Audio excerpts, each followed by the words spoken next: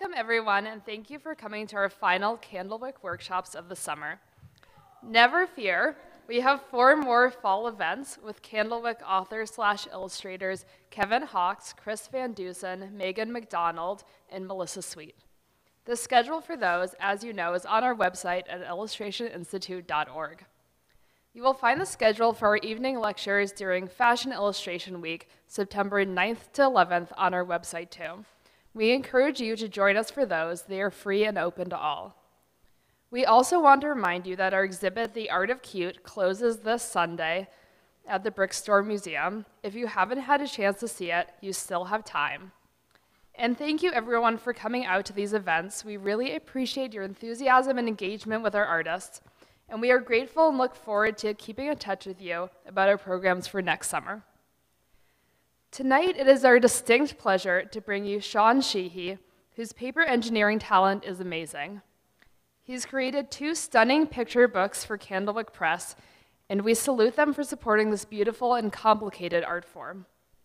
Shawn's books, Welcome to the Neighborhood and Beyond the Sixth Extinction, take picture books to a new level, and we can't wait to hear how Shawn actually does his magic. Shawn has a graphic design background and hails from Chicago, so we hope he is soaking up the Maine summer while he is here.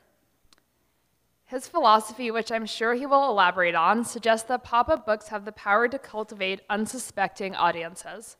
They attract the attention of adults and children alike and provide a forum for exploring ideas relevant to all. We are honored to have Shawn Sheehy here tonight, and he'll be ready to answer questions and sign books after his presentation.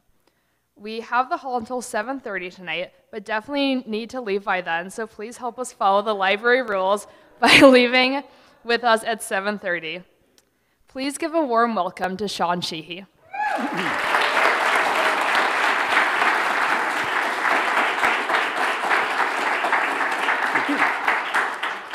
So I think tonight's preparatory admonition should be turn off your ringtone and set your timer, because we got to be out at 7:30. I love to talk about what I make, and it's funny to hear Olwen say, Shawn's here to talk about the magic of making a pop-up book. But it's like ask a magician how he does magic, and the answer is magician never tells their secrets. And so sometimes this presentation can be a little frustrating, I think, because it's like, here's how I do things, and it's kind of technical and it's kind of creative, and there's things happening over here and over here, and a lot of it is just very cerebral and it's not very visual, and even though I'm a fairly verbal guy, sometimes it's hard to articulate. And so I'll get to the end of a presentation, and then someone will ask the question, okay, that's great, but how do you do that? How do you do that? And I'll say, I don't know, it just happens. It just happens. So, which is not meant to say that you aren't all welcome to ask all great questions at the end. So, quick word on how things got started. Because people say, it's weird because there's no academic training really for making pop-up books. There's no post-secondary institute that teaches paper engineering. So most of us are autodidactic. We all teach ourselves. And I don't know when it was, 10 years ago, who knows? And someone said, so really, Shawn, how'd you get started? And I thought, well, my dad makes furniture. Casually, but there's a wood shop attached to the house, and he makes furniture. And my mom makes clothes, again, not professionally, casually, but she's got her whole place in the basement where she makes clothes.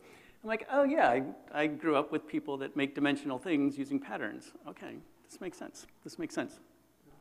I have an education degree, and so I spend a lot of time thinking about using books in teaching and learning. And so, having this whole category of books that we refer to as concept books that are teaching ideas, colors, letters, animals, shapes, etc.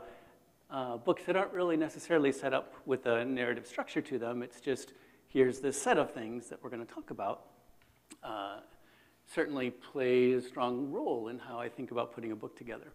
And it's a nice way to think about taking a reader through a book when you don't necessarily have a narrative that you're leaning on. My folks are the kind of people that kept bird books in the windows and binoculars in the windows, and so we're looking outside at things all the time. When I was a kid, I spent 3 years as a camp counselor.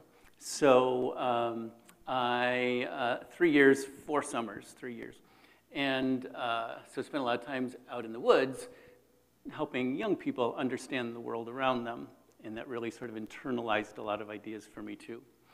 And then finally, there's a couple of major engineers, Matthew Reinhardt and Robert Sabuda being 2 of them, who collaborated on this T-Rex. And they, in the 90s, the late 90s, early 2000s, kind of ushered in a renaissance in pop-ups in the US. And the big thing that they brought to it was a sense of animation in actuation. So that not only does the dinosaur pop up, but when the dinosaur pops up, it reaches out and takes a bite out of you. It's dramatic and fun. So visually, a couple of big folks that I'm interested in, Lois Ehlert and Charlie Harper being 2 of them, very popular. But the idea of thinking graphically and flat color shapes is really, it's really a big part of how I work too. So the first book I ever made was this one called Counting on the Marsh, counting book. It's another concept book. And it was something that basically came together when I was in design school. And I was essentially just needing to solve a design problem, and I decided to make a pop-up book to do it. And I lived in an area where there was a marsh, and there was some discussion about needing to sort of manage the marsh population. And so this book was kind of an answer to that, and thinking about all of the different creatures that are in a system, that are part of a system, and being a human and trying to think about what is our responsibility, our agency in managing a system. So I made this, Counting on the Marsh, a nighttime book of numbers. And it's all rendered in these prints that pop up on these fairly translucent sheets of paper. And this book, I executed this version of it in grad school, which was a book and paper arts MFA at Columbia College in Chicago. And so I made all of the paper for this book. I did the printing, did the writing, did the binding. I cast the covers out of fiber. I was kind of geeked out on wanting to do everything in this book production. Is that slime there on the page? And on each page, there is residue of the creatures that feature in the illustration. So in this case, I used a clear coat for snail slime. I like that. So we see the creatures as they move through 10 pages, ending with our herons here. So we had that kind of sunset-y image first, and now we've got this nighttime image with the herons here at the end, and it's sleepy time, and it's time to go to sleep. Next project was Welcome to the Neighborhood. And this existed as an artist book first.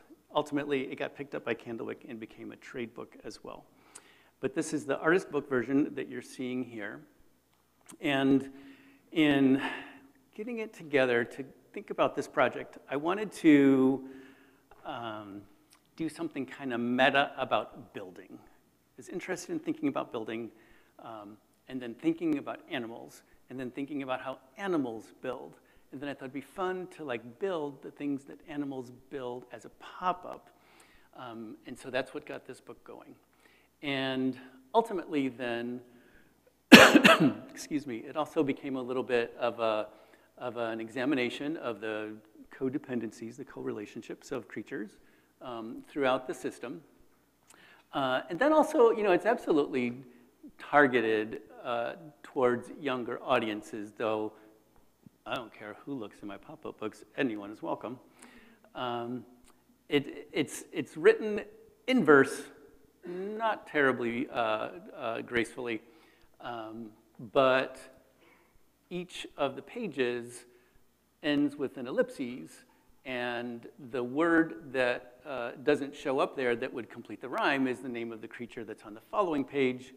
So it kind of is another way to grab a reader and carry them through the book without necessarily giving them a narrative rope to hang on to.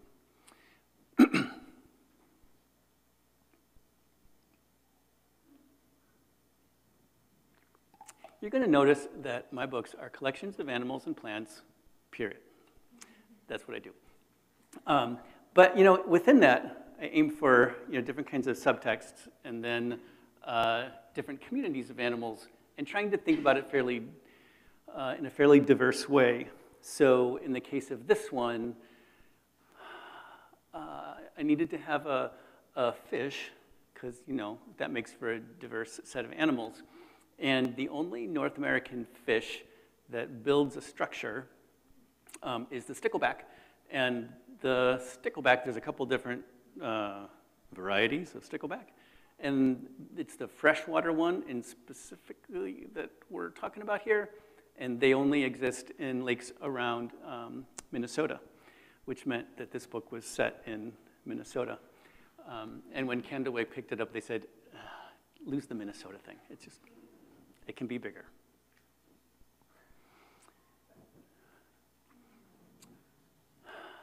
So I like to think sculpturally when I'm working, and it's the shape of things that come first and the mechanics that kind of happen second. And in the honeybee spread, it felt important to have a honeycomb looking like a honeycomb, and it was kind of a moment of pride. Sorry, camera, I'll be right back. Because I wanted the honeycomb to be fully formed, but then it required some engineering thinking that would allow those combs to sort of hold together, but then also collapse.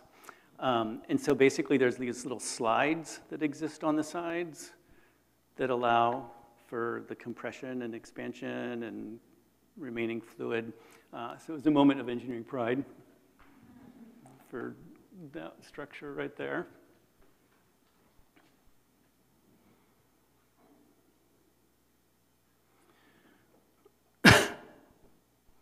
And so here's that version that you just saw. And this is the slide that is cueing me to tell you the story of the lovely people at Candlewick who said, we like this book. We like the concept of this book. We want you to do this. We want you to do this just like this. And here are the things that we need to change. Which, is understandable, and it's fine. And one of the things that they really like about the original is that it's all made out of handmade paper. And so the surfaces are really lush. The colors are really saturated. And they, for their version, literally had me build all of the artwork in handmade paper, and then they shot the handmade paper and reproduced that to get those same kind of yummy, super toothy surfaces on the sheet. They also invested in a new scanner for this project to capture that surface detail, and it had internal lighting to it to help bring that out. And when I got the first proofs back and looked at them, everything was kind of grayed out. And I was comparing things, and I contacted them, and I said, this is great, but it's kind of 10% grayed out. And what we realized was that the scanner was so sensitive, and the sheet was so toothy, it was basically picking up shadows, and it was the shadows of the tooth that were graying it out. So, it was an easy Photoshop fix. But it was a testament to the degree to which the publisher was willing to go to recreate the artwork exactly as I had intended it but with changes.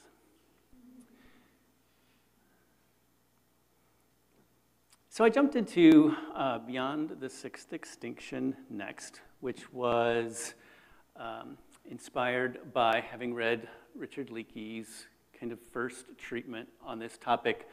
Elizabeth Kolbert, of course, wrote The Sixth Extinction, and many of you might be familiar with that one. It's a much more recent book. But this idea, that we've had 6 big extinction events over the course of the Earth's history, one of which was the asteroid strike that killed the dinosaurs. And so now we're in the 6th one, and it's human-authored. And, this is a pretty provocative idea. And I wanted to think about it in a way that would provoke other people to think about it, but also to try to find any sort of cautious optimism in the situation. So here are some sketchbook pages. This is me being willing to show my very talented illustration colleagues the coarseness of my drafting skills. I do kind of like this one. That one's not so bad. Things get real when I get out the paper. That's the thing. And I wanted to throw in a quick slide, too, in getting into production to talk just a tiny little bit about paper making. Again, in the transition of this from an artist book, which it originally was, into the trade book that it also became, Candlewick said, "We love this, do it exactly like this, blah, blah, blah," you know the story. To the point where they saw the color of the first one, which is basically this palette, and recreate this exactly. So, if anyone's ever tried to dye to match, there was a lot of initial sheet forming in the studio, which is what's happening up here, and starting with an initial color, and then coming back home and getting out some vats and getting out some fiber reactive dyes, and doing a lot of color tests, and ultimately doing a lot of dipping into vats repeatedly to get the colors to match.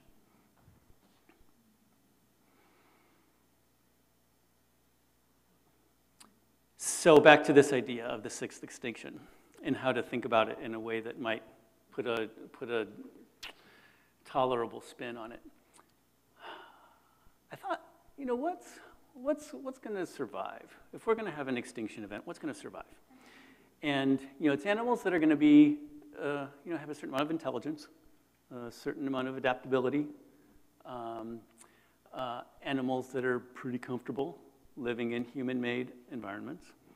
And so I developed a set, again, looking for a certain amount of diversity between species, among species, and then, basically roaches. That's where things start.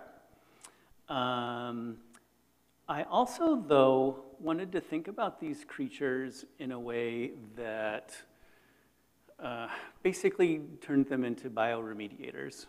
How are the animals that are surviving reacting to the environment and taking what is currently technological waste and restoring it into ecological nutrients, and breaking down plastics and breaking down concrete and neutralizing radioactivity and neutralizing heavy metals, all these kinds of things. All the animals in this book have those jobs. They are sequenced in this book by order of evolution, essentially, because the book's set 3,000 years in the future. So I chose a set of animals that survive and then evolving them forward 3,000 years and devising a couple of ways to make it seem reasonable that 3,000 years is enough time to make some fairly serious differences evolutionarily in these animals.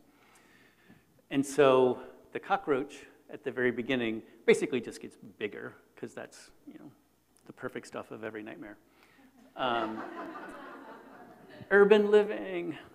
And then at the end, I have these mice, and the mice basically become fixed creatures. They mount themselves on walls up out of the reach of predators, and then they adopt a radial body plan, so their limbs have all sort of migrated up around their mouth, and then they're just sort of, stuffing food in.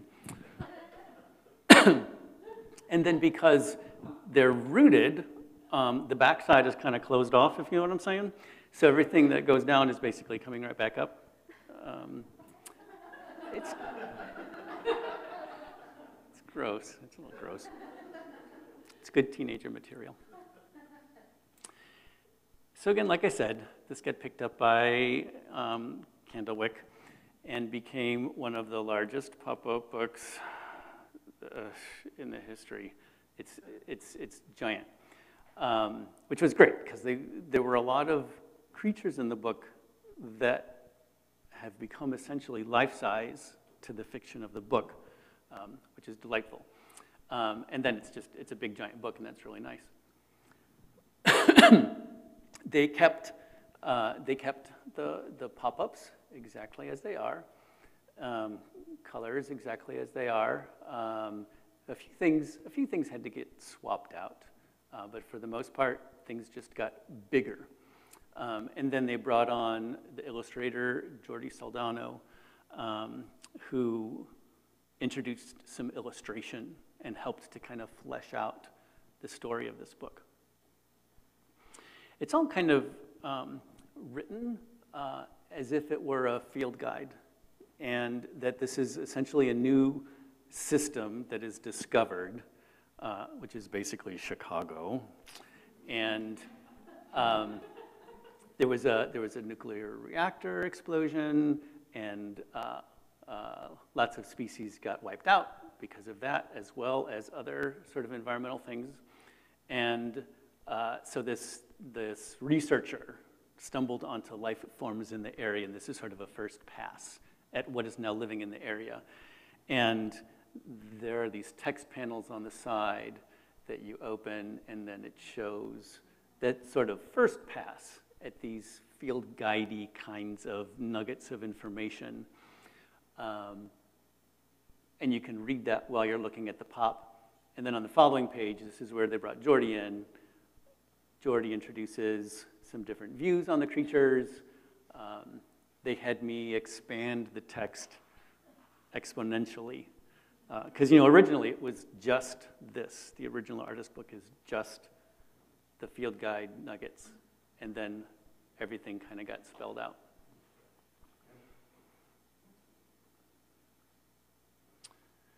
These are all videos that I'm just passing because these books are in the room and you can just look at them.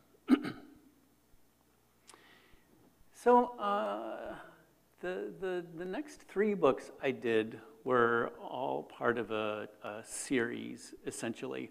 And I launched into making these plant books. They're plant books because I wanted gigs at Botanic Gardens to teach other people how to make pop-up flowers. And I developed a study set, and I started doing this, and I thought, well, I've got these. I could make a book out of them, and I could then, another way to generate some income from this intellectual property. So, having first had the set of wildflowers, I then followed that up by writing an essay that considered that Victorian idea of the language of flowers, where you give someone a flower and it means a specific thing. And in the case of my book, it kind of brings that all into the 21st century. And specifically on the Columbine page, I talk about the Columbine massacre and what we have learned from that. So it's a little somber, but not entirely. And then that's an essay that tacks in at the end of the book. And flowers are pretty, flowers are fun, flowers are very sculptural, they have nice shapes. And it's fun. It's fun to make pretty shapes. And I thought, enough easy things. What can I do next that will be more challenging? And I thought, lumpy shapes. That's what I want to do next. and I stepped into this area of taking old plant lore and bringing it into now, and thinking, okay, we've got these culinary herbals that are ancient. Pliny, in his natural history, he has lots of herbal remedies. Things like, if your child is weak, you should eat a cabbage. And after you've eaten the cabbage, you should pee on your child. And that will strengthen your child. And I thought, this is good stuff. This is good material. So using those sort of old ideas, sometimes ridiculous ideas, they talk about sympathetic cures as well, where I have a headache, so I need to eat something that looks like a brain. There's a walnut. Oh, I'll eat that, and my headache will go away. Sawbones. So in my culinary herbal, I am feeding people vegetables and talking about the societal ills that can be cured by eating vegetables. And in this case, as you can see in the slide there, the text for each vegetable is kind of tucked into its little subfolio on the page. Cauliflower might possibly be my favorite in this book. Just the idea of abstracted lumps turning into something that's sort of compelling and mechanically interesting it was fun. It was fun.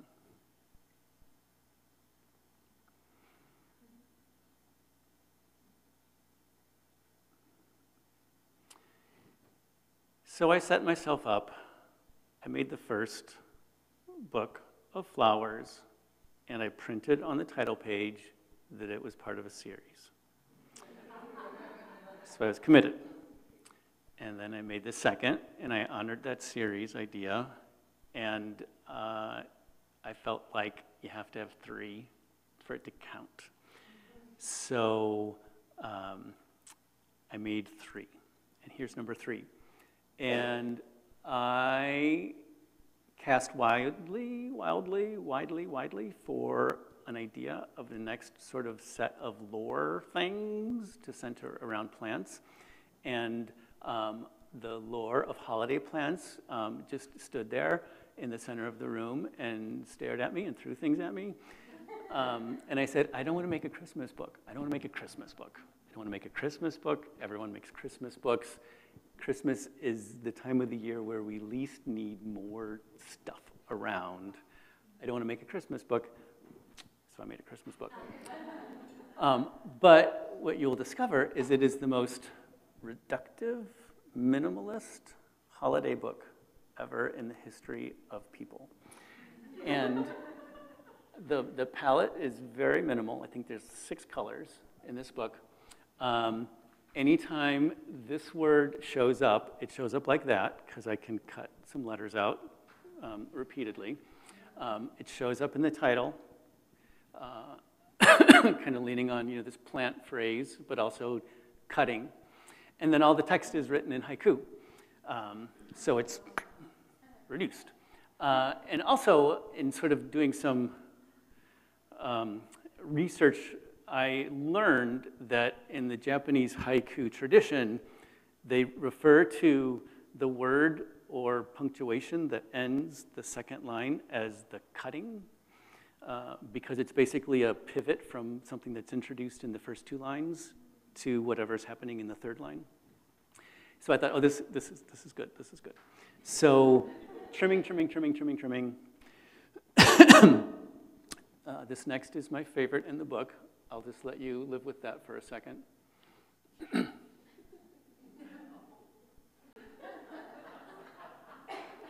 No joke. They have researched mistletoe.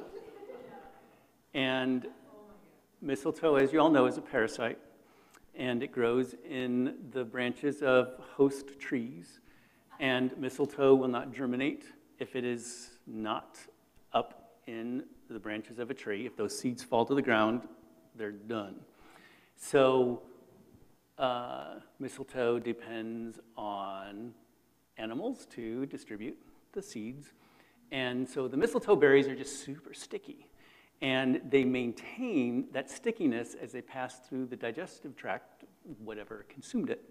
And then when waste products are dropped from whatever animal, they're sticky. And they stay up in the branches of wherever so that they'll germinate.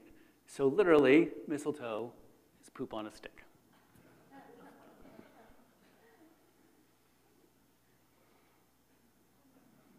And then here's one more. It felt useful to lean on the other hemisphere for a nice summery Christmas bloom. And that is literally that is the word that the natives use for this flower. And video, and that's the end of that part right there. That's my website. Come visit me. Don't go anywhere, because now we're going to do some fun stuff down here in the front. And yeah. You also use origami in the development. It looks like it's all properly folded and pieced together. There's definitely an intersection in paper folding here, but ultimately there's some fairly serious differences in approach and interest. Origami tends to be very sculptural, which is great, but it's not collapsible. Sometimes there are folds that come in, the turtle for sure.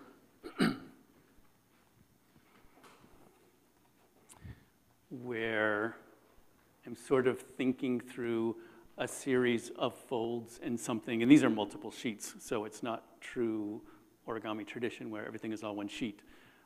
But thinking in terms of sort of sculpting with folds, yeah, for sure. But I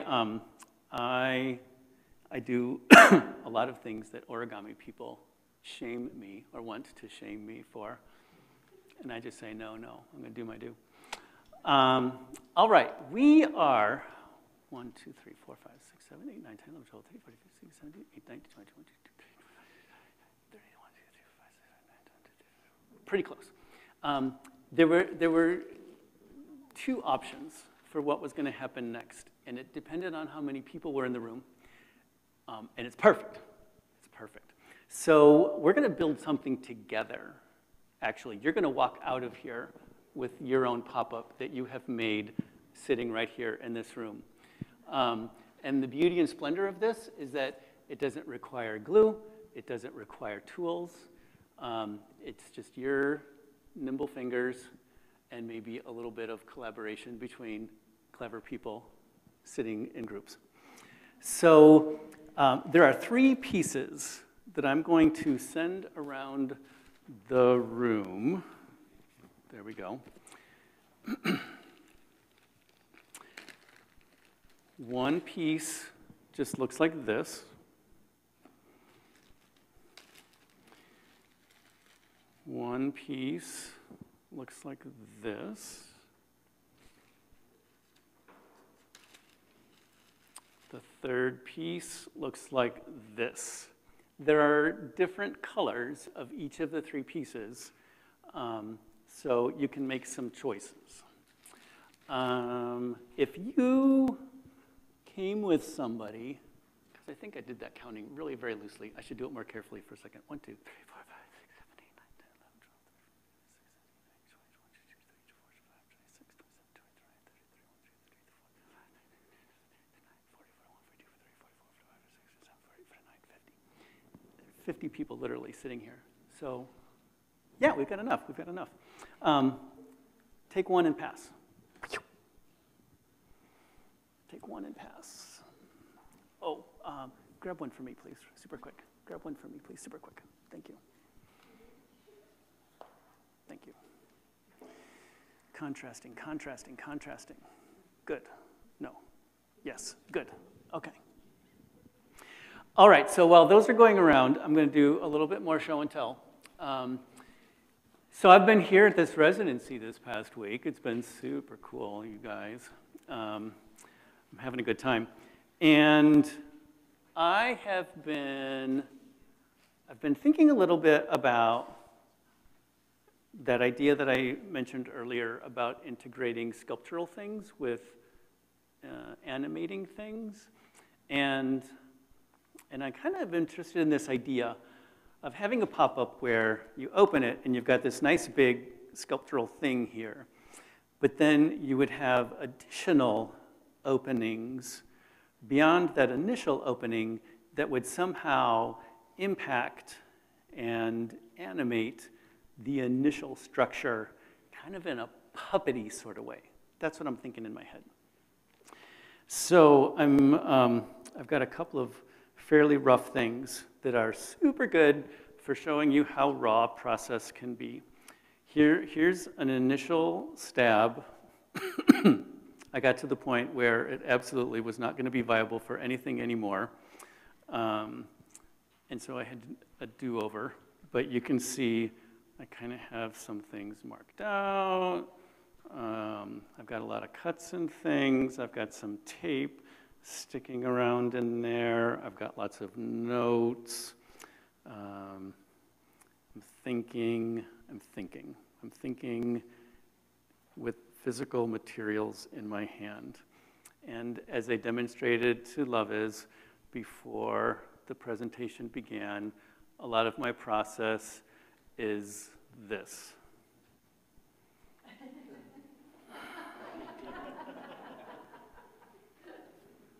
For hours at a time.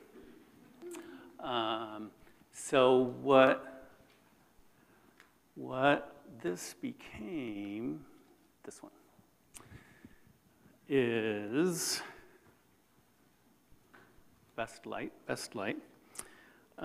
We have an opening here. So first it's just bird. We have dimensional bird head, bird body, bird wing, bird tail. And then when we open over here at the side, we've got a pole that is turning the first bird's head and sort of looking down at the next bird that's coming up, and it's popping up and it's also moving. And then primary bird is so excited about this that boop. And it got really wet last night, and this paper is super humid. So they're a tiny bit spongy right now. How are those pieces doing? We're good, okay.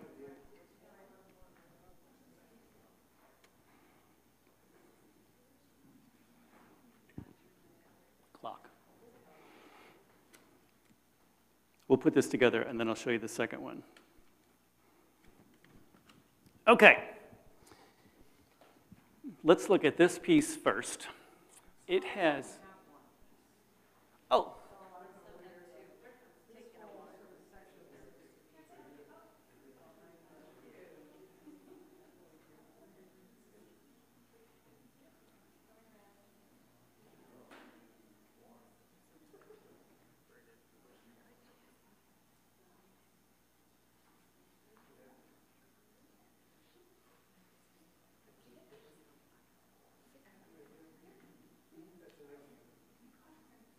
And in the back?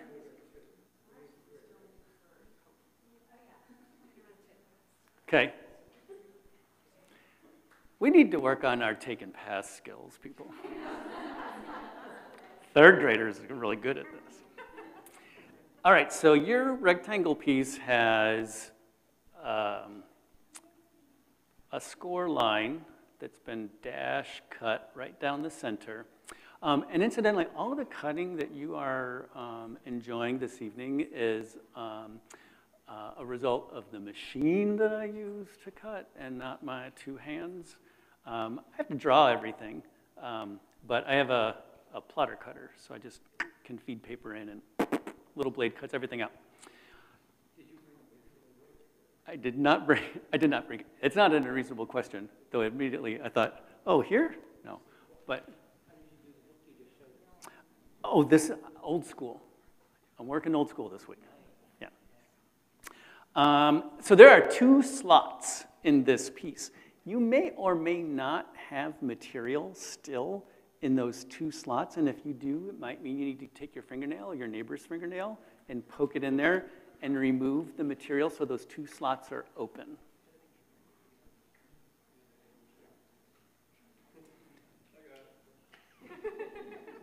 Then also, I would like for you to fold this on that center score line. Give it a nice pinch.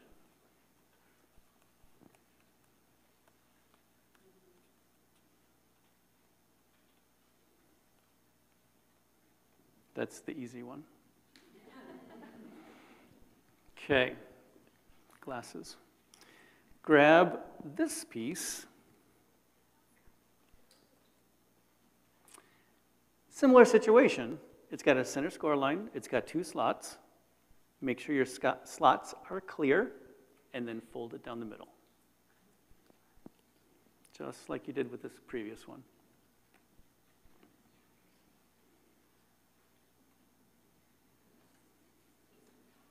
That was the other easy one. So this third one is not intimidating at all. It's totally going to be fine. It's totally going to be fine. If you look at this third piece, and this will be helpful. Let me show you what this is going to look like before we put it together. You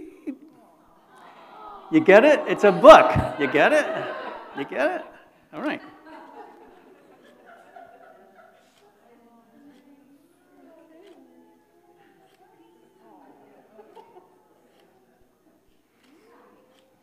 Love is, you'd be allowed to Instagram this, and I am not.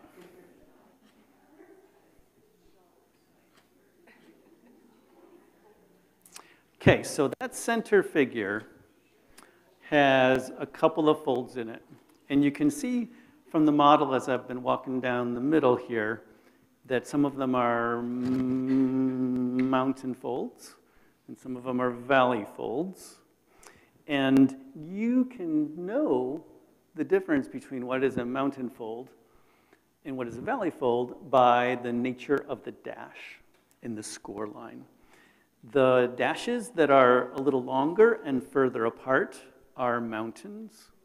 So like the one that goes through the middle of the figure's head is a mountain. The others are a little shorter and closer together, so the 2 lines that are here at the neck of the figure are valleys. So I want you to just kind of work your way around that figure, and noting that that center line that runs through the middle is a mountain at the top, and it's a valley in the middle, and then goes back to be a mountain at the bottom.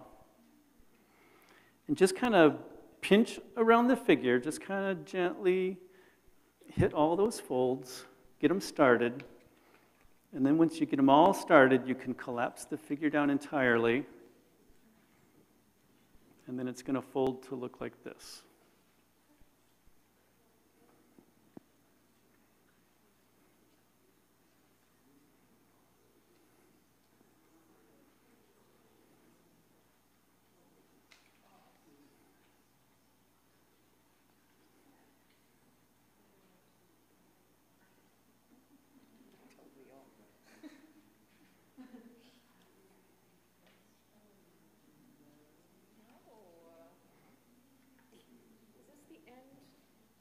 Yes. And at the beginning.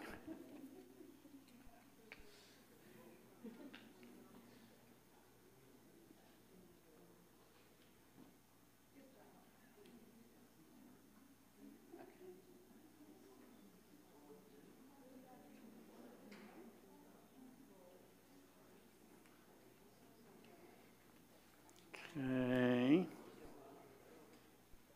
Okay. I believe that Nancy is circulating around the room.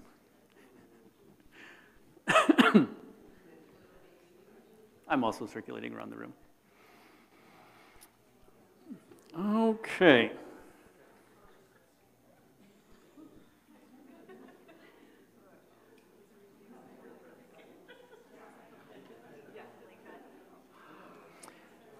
So if you haven't already, I haven't done it on the model, I'm going to do it now.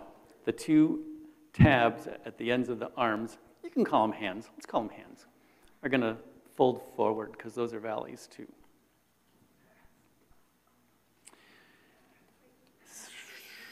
We have two tabs that are kind of down here on either side, waist level.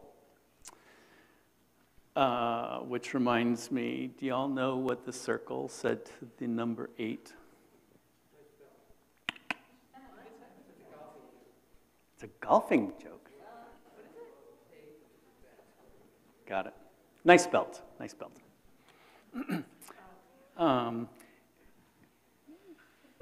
There are kind of little triangle ends on these tabs on either side that need to get folded in, but they're not going to live their lives forever folded in like this. We're going to do this so we can fit them through a slot, and then they're going to open out and live their lives opened out. So we're not going to score them seriously. We're just going to give it a gentle initial fold. We'll do one that is and one that isn't. So just fold it over these two little tabs right here.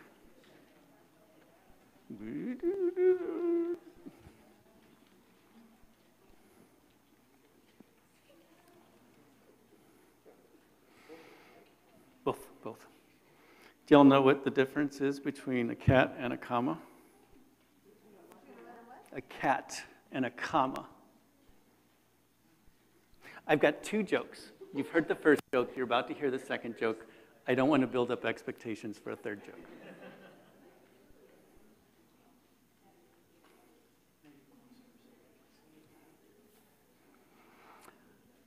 A cat has claws at the end of its paws.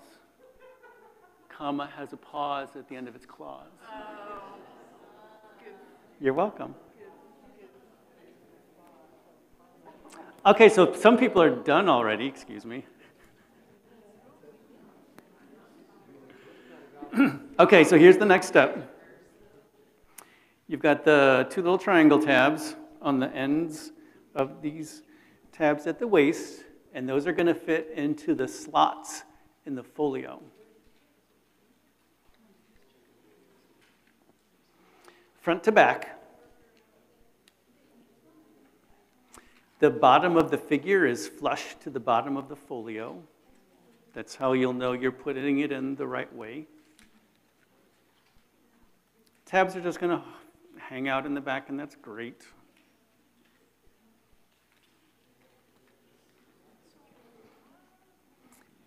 Once you've got that threaded in, give yourself a slow, gentle close to make sure that it will do it and that the folio will close completely and everything is cozy and you're not introducing any new unwanted folds in there. We'll test it at every step to make sure we've got good fit and function before we continue. So if this wasn't a library, we would just stop here. But it is, so we need a book.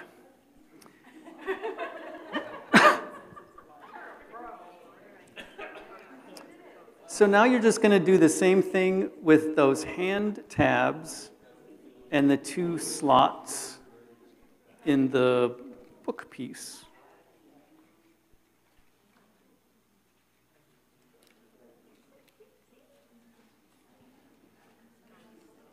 There's my first one threaded in.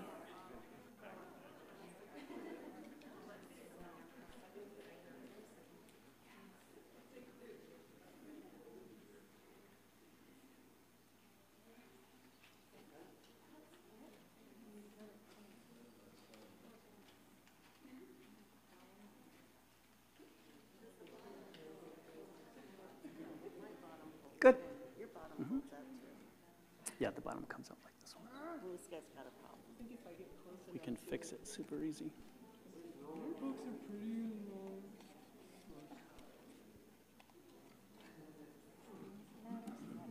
There we go.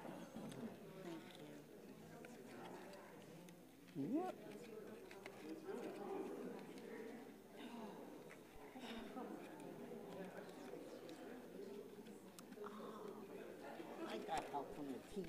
You did. There we go. So how are these Yeah. mass produced? What's that? How are these mass produced? I spend, thank you. I spend an afternoon at home with my platter cutter. Because this model hasn't been like commercially available or anything. Right. I just developed this for people to play with. Oh, yes, but Yeah. your books, how are they mass produced? Oh, so that means we are stepping into the question and answer part of the program. Oh, okay, got it. So the first question is going to be, how are these books mass produced? Or how are they not $1 million? And how are they not $1 million? Amazon! Oh. Okay, we'll talk. We'll talk.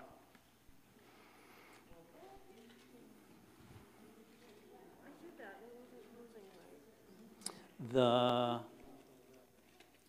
backs of the book need to tuck under. That might be what was. They'll learn that positioning and then you'll be good. Wrong way.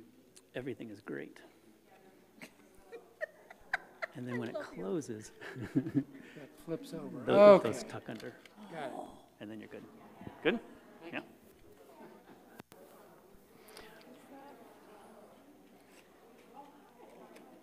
So how do you get So they just need to learn to do that. tuck in? And then you'll be good. There you go. There you go. So the ends of the books, when you close, are going to tuck back towards the gutter. And that might be what is hanging things up. It has for a couple of folks already. Yeah, everything's great. You just need to make sure that those corners sink back when it closes. These? These.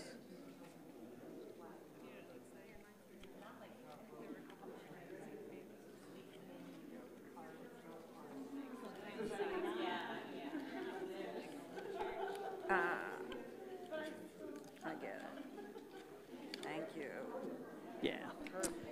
There's also a little bit of variance in the weight and the hardness of some of the different colors of stock, so they don't all behave exactly the same way. Curses. I got it? Here's what the intent was. After you leave here tonight, you can do anything with it that you like. Oh, I see, okay. All right, so I just have it folded in. closing it, You got it going- Oh, I see. You want it to go the other way. I You see, need two hands. like that. And then the corners of the book tuck underneath. Ah, I see. I folded them back instead of oh, forward. I've got the Yeah. hands going in the wrong orientation. Yeah. So it's the hands are good. It's just when it closes, this goes this way rather than that way. Oh. Tuck, tuck, tuck. that- There you go. There we go. Yeah, yeah, yeah. Okay.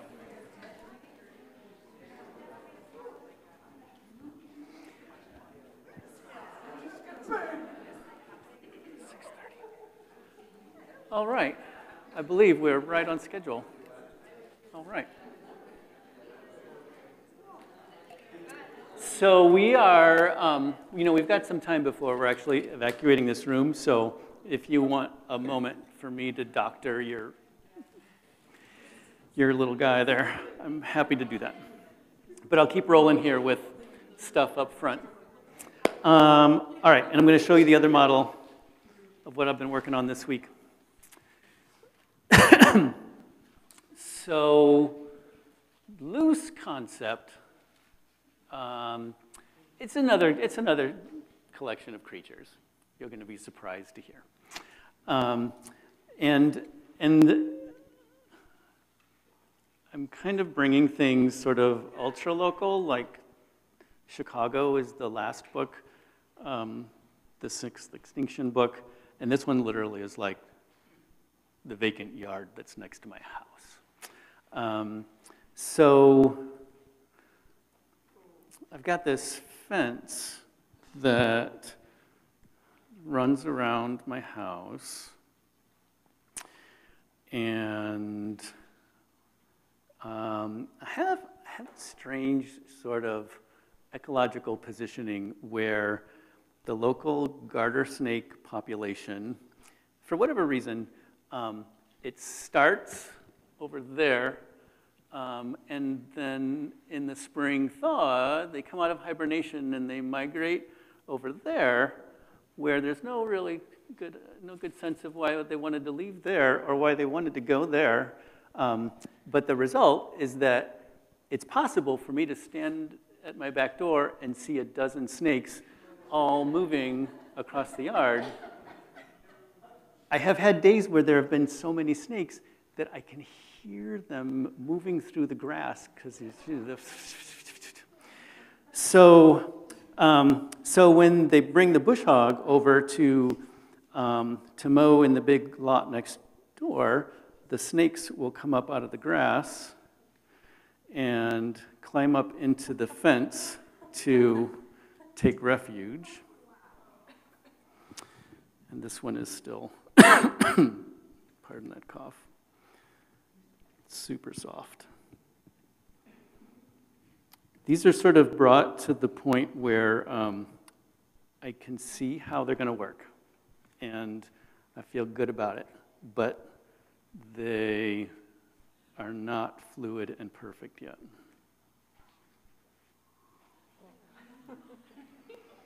That, and I've got lots of mechanicals that are still showing.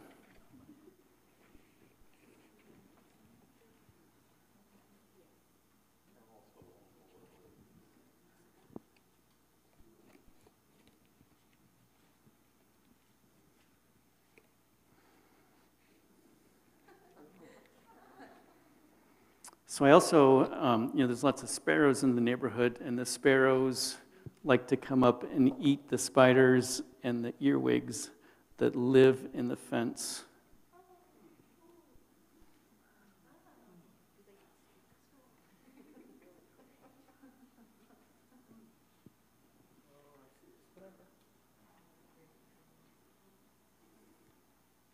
So is this book about like your life, or They all are. The sort of the thing that's going to tie this all together and make it interesting for other people isn't figured out yet. I'll get there. Yeah. All right. So how do these things get mass produced? It's time to hit that question. So not in the U.S. because U.S. manufacturing is too expensive. So points of commercial production have migrated a lot, especially in the past 50 or so years. For a while, there was a production facility in Colombia, the country, and that no longer exists. For a long time, China was central. There's still some in China, but Chinese production is now also become expensive enough that it's migrated primarily into Southeast Asia. So Southeast Asia. So production facility in Laos, it's where Sixth Extinction started, and then assembly was in Thailand. So I'm building these so that they can see color, so they can see structure. I've already gone through a version that's been these, where, it's just these rough white maquettes, just kind of like what I was walking around with. Let's pass this one around. That's also my initial slide. Let's pass this one around this way. And this is all, the color is, the handmade paper stock also. Yeah. When you turn this over to the manufacturer, you turn the pieces as you gave us, similar to you gave us, that are cut and sliced and with directions on how to fold and so on.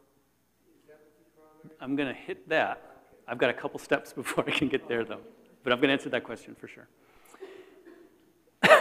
So they get these so they can see what the final version is going to look like. The publisher gets these. My guy, Greg, at Candlewick, who is the guy who goes there and communicates with their people because he does it for a living and he's good at it. And Candlewick does a lot of interactive books. So they've got this kind of thing going on all the time, multiple titles at a time. So they're going to get that. But then also, I'm going to have each and every single piece that you see in this whole thing separate and mounted on mat board and with bleed. So they can gang up those individual pieces onto a big 25, 35-ish sheet, the parent sheet. So they print this size. And then there's a die for each of the different printed sheets. That's just a big cookie cutter. And those sheets go through the die, and all the pieces get punched out.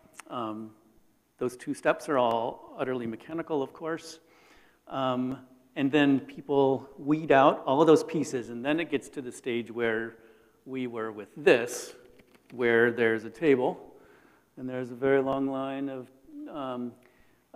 Thai, usually women. And I think partly it's because they have smaller fingers, generally speaking, and that's an advantage. And they sit and they just piecework, piecework, piecework, piecework, piecework for months at a time. Change positions to kind of keep things fresh, but it's hand assembly. It's hand assembly. So economies of scale are part of what makes these affordable. Sixth Extinction was released at a $75 rate, which is high, obviously, for a pop-up book. Neighborhood came out at $24.99. What are we selling these for tonight, Nancy? Okay. That's what a market looks like. I said that's what a market looks like. Price depends on where you are. and Amazon immediately took this book that released for $75 and offered it at $65. And within 2 months, they dropped it to $25.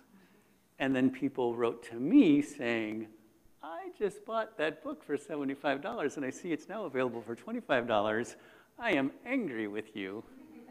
And I said, Amazon Prime is the devil. Sorry, Amazon Prime. Think really seriously about that. So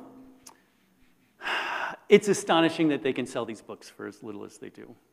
Publishing is not an industry where people go to make money, as lots of us in this room know. But it's a place we love, so that's the good part about it.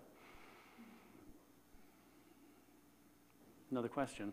Yeah? Okay, so when they make the dies to do that cut, Yeah. that must be handmade somehow. The dies are also handmade. It's one of the most expensive part of the processes. Taking a big board and taking a lot of metal, steel, and bending it. I tried for Marsh, the Marsh book, the first book, which originally existed in paper cuts.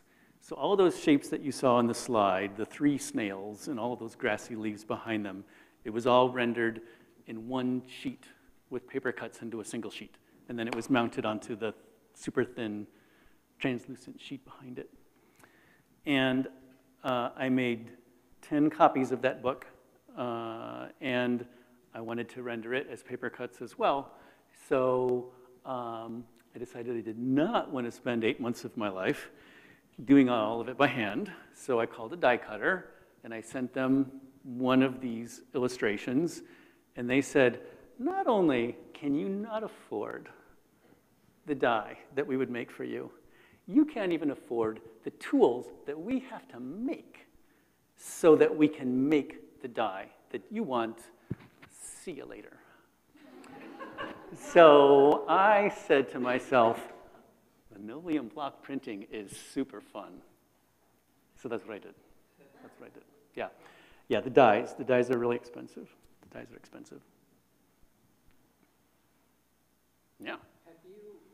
have you sort of like conceived of something that you haven't been able to build yet? Yeah, yeah, yeah. Do you want to tell us about it? Yes. I mean, there's two. Here's number two, and then I'll circle back to number one. Petey bug, as I think of him in my head, it's based on a sow bug, pill bug, potato bug, whatever you call them, wherever you live regionally.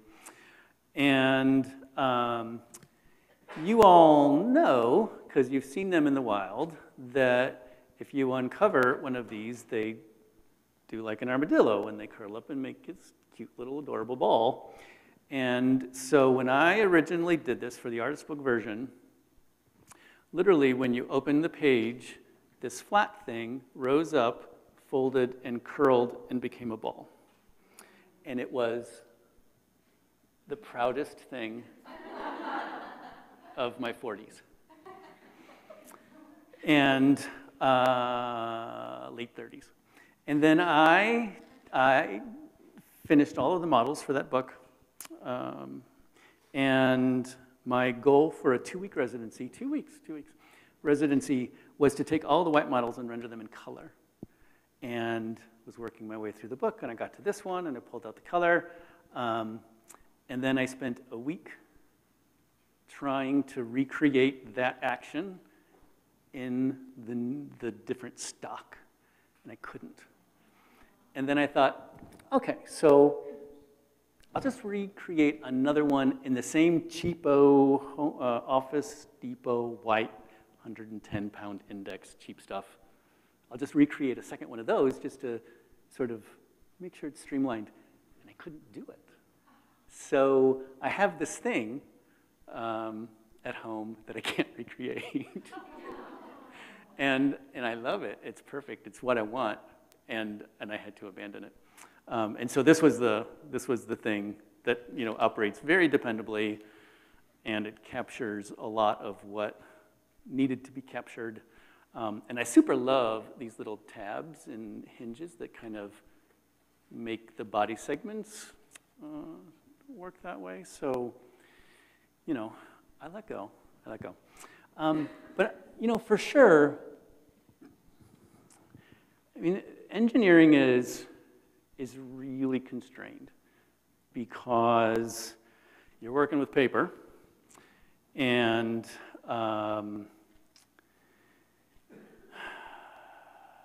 everything has to collapse. Everything has to collapse. So if I were thinking, just sculpturally about building something like this, I could take layers of paper and build it up and flesh it out, and it's no big deal to think of it sculpturally. But adding that collapse part really sort of makes some interesting challenges. Also, for example, with my big mud mop here, I have, again, that situation where I have a segmented body where the pieces are tabbed together. And the vision always for this fish is that it's really puffed out like this. And the curse of the pop-up, one of the curses, is that it spends most of its life flat.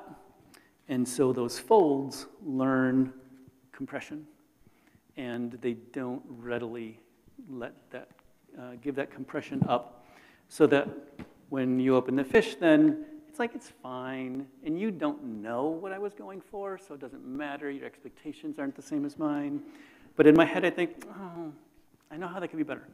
So every time I do one of these, it's that process. I think, this is what I'm going to go for. This is what's going to be viable. So there's this little part of heartbreak that pushes me forward to the next project and keeps it happening. That's the one of the two. I'll come back. Do you have a list of ideas that you want to work on and to them, or do ideas just come to you and you say you don't have to do this? I have a list.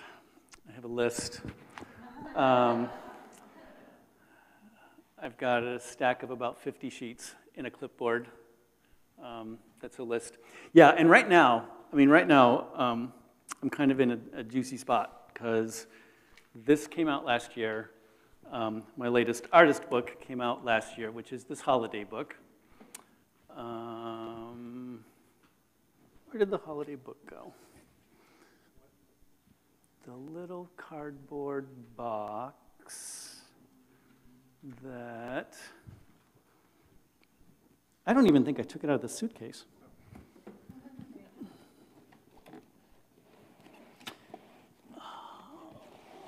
No, I did not.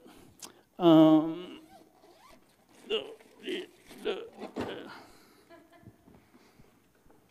going to bring this over for a little bit of shameless promotion, too. And then the holiday book also came out last year. So let's circulate that through the room while I'm talking. Two big things that came out last year. Also last year, I took over as the director of the Movable Book Society, which was not my choice, but it was good. It's good. And I ran a conference for the society last October. So I've been a little bit over a year right now since I finished this holiday book that's coming around. And of course this, even though it was released last October, I was done with it several years ago. Yeah. So yeah, I've got a long list of ideas, and right now I kind of just have to make a decision about what's next.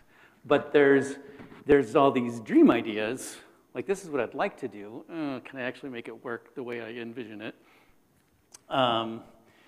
And there's a little bit of trade pressure. Do I want to continue to make artist books like the plant books that are really satisfying for me, but trade publishing is not really interested in them because they're not really viable commercially? So do I want to keep that part of the mix as I'm building? Can I keep making collections of plants and animals and expect people to keep paying attention? Yeah. So the stuff you're working on now is sort of more animated and got different moving parts. Yeah. Does that make you think at all about making something narrative? I imagine the trade side would be happy, right? I do. I don't have a story in my head, so if one shows up there, I will definitely entertain it. Yeah, I think that's kind of what would like to happen. And no question. I mean, this is fiction.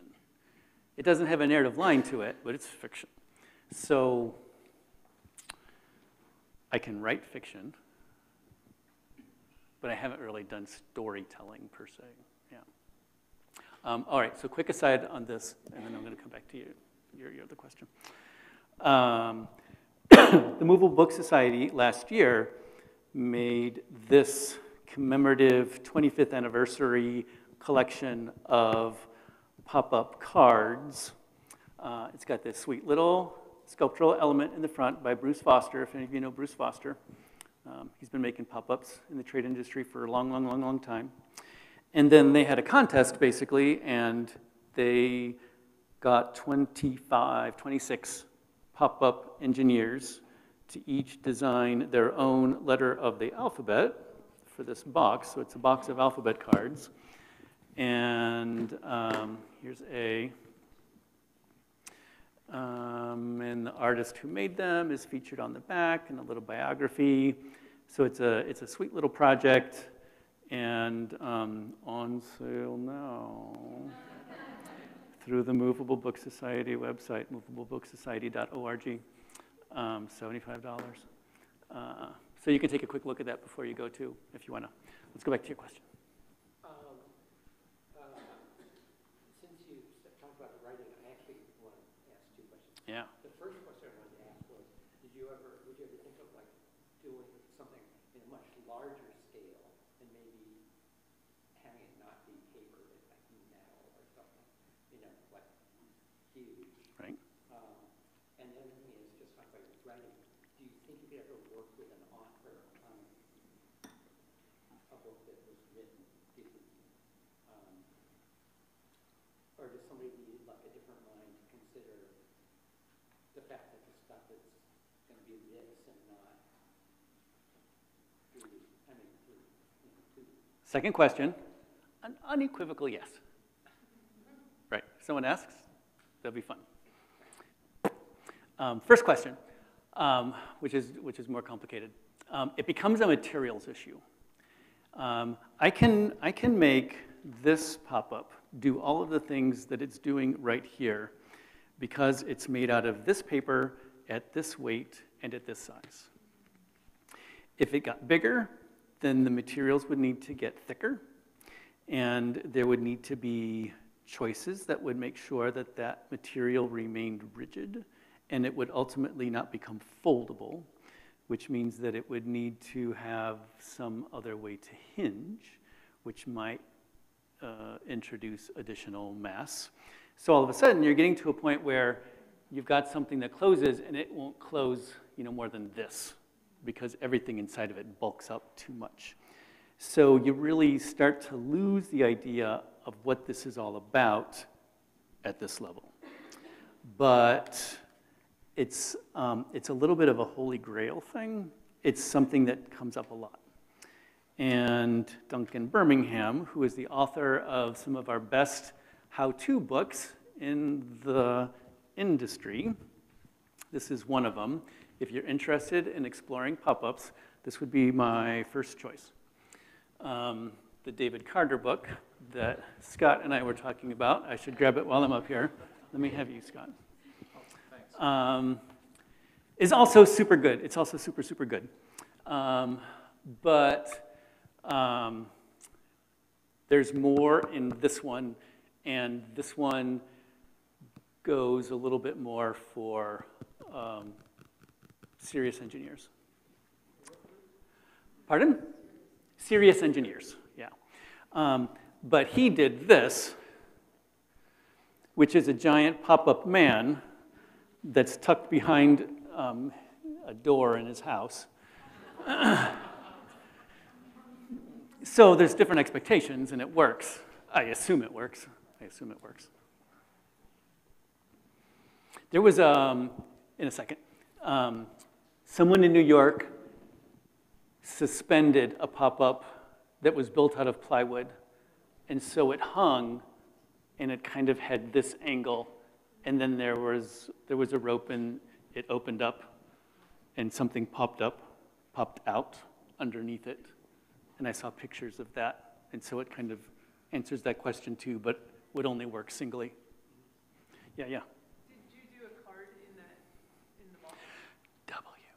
Okay. Thanks for asking. Yeah. One more question.